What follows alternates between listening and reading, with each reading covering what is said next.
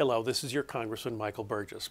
I wanted to use the time this week to talk to you about legislation that recently passed my subcommittee of Health and Energy and Commerce. Next week it will be voted on the full committee, and it's going to reform what's known as the sustainable growth rate, what we've always called the doc fix. And this formula was set up almost 15 years ago as a way to limit how much doctors are paid for treating Medicare patients. In theory, it was supposed to control Medicare costs and keep them from increasing too fast. But in reality, it cut payment rates for doctors seeing Medicare patients every year. While in most cases Congress hasn't let those cuts go through, Medicare rates haven't been allowed to grow either. Over that time, it means that inflation is causing doctors' costs to far outpace what they are being paid by Medicare. This is the reason that a lot of doctors have started to limit the number of Medicare patients that they will see or have stopped taking Medicare patients altogether. It puts our seniors in a tough spot, leaving them without the ability to see the doctors that they want and get the treatments that they need from their doctor of choice. It's a sad situation that's difficult for both patients and doctors. For years, Republicans and Democrats have agreed this is bad policy, but they couldn't agree on how to fix it. Congress has made a number of attempts to reform the formula over the years without ever making much progress.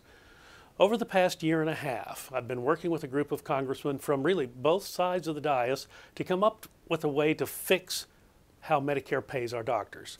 After a lot of work and long nights, we approved a bill in our subcommittee this past week with overwhelming bipartisan support that would permanently repeal the sustainable growth rate formula and replace it with a solution that is good for both doctors and Medicare patients. The legislation does a couple of important things. First, for the next 5 years, it increases medical reimbursement rates each year to adjust for inflation.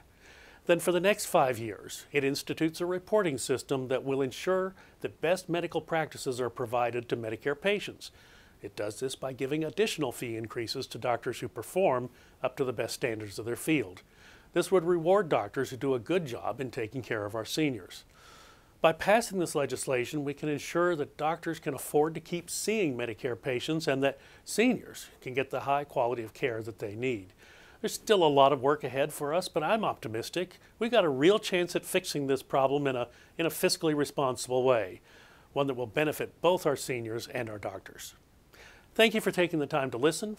For more information on legislative issues before the United States Congress, please visit my website, burgess.house.gov. May God bless you and your family, and as always, may God bless Texas.